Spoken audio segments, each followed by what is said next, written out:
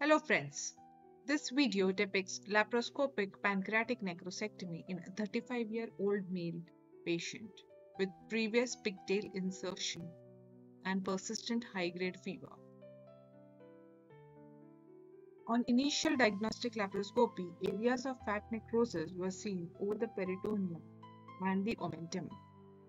Careful adhesiolysis was done to gain entry into the left upper quadrant of the abdomen, preventing bleeding as well as injury to the organs.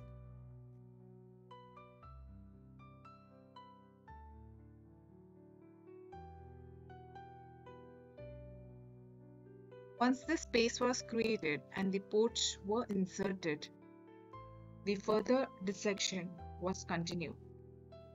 The site of previous pigtail insertion was identified in the gastrocolic ligament, which was leading to the abscess cavity.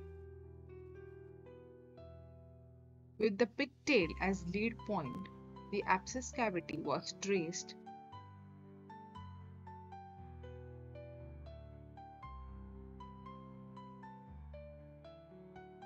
and at one point the pus was seen coming out.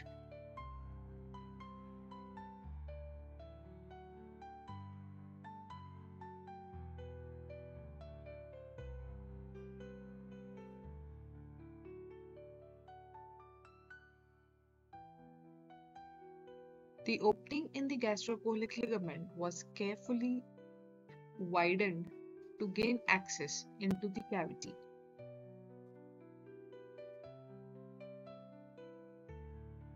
The entire liquid pus was aspirated carefully to prevent contamination to the remaining peritoneal cavity.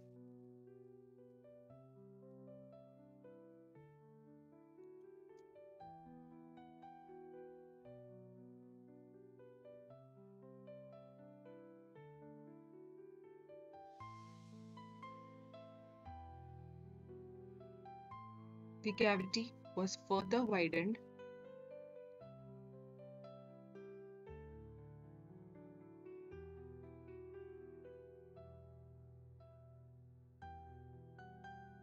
once the liquid content has been completely aspirated. The opening in the gastrocolic ligament was widened to gain access to the lesser sac. While doing this, care has to be taken to prevent injury to the stomach and the colon. The cavity is carefully widened till the tail of the pancreas.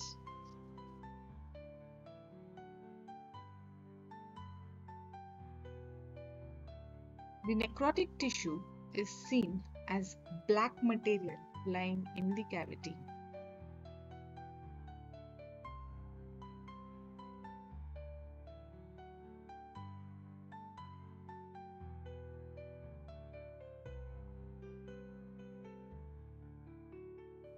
You can see how close the stomach and the colon are, and the gastrocolic ligament is shrunken. An endobag is placed over the left lobe of the liver.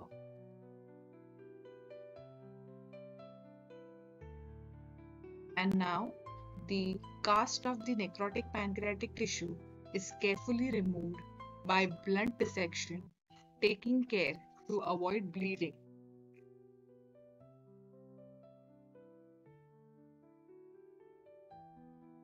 The aim is to empty the entire lesser sac of any solid or liquid necrotic material. Avoiding injury to the stomach or colon is very important. The necrosed pancreatic tissue is placed in the endobag.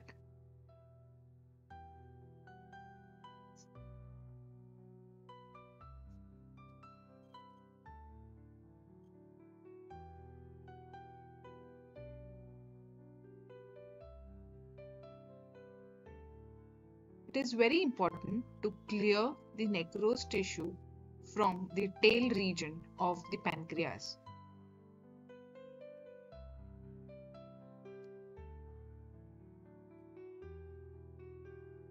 A 30-degree scope is very beneficial in wider visualization of the tail area of the pancreas.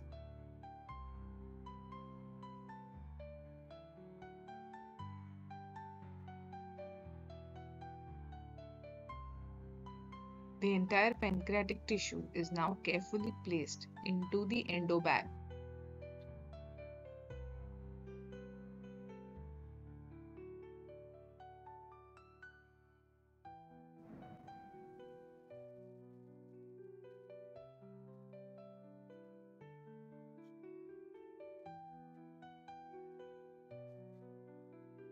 All the necrotic tissue from the tail region is carefully removed.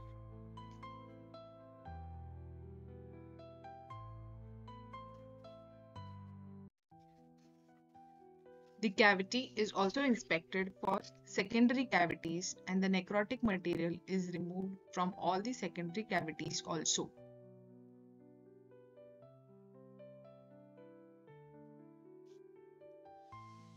Absolute hemostasis is achieved using bipolar energy source.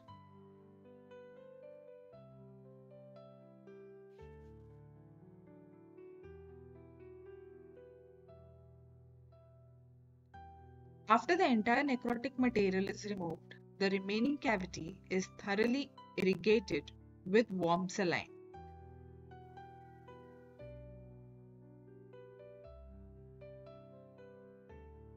The endobag with the necrotic tissue is removed through one of the ports, and two drains are placed in the lesser sac for irrigation in the post-operative period.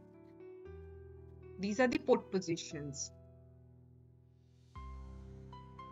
This is the cast of the necrosed pancreatic tissue removed during this surgery. Thank you for watching.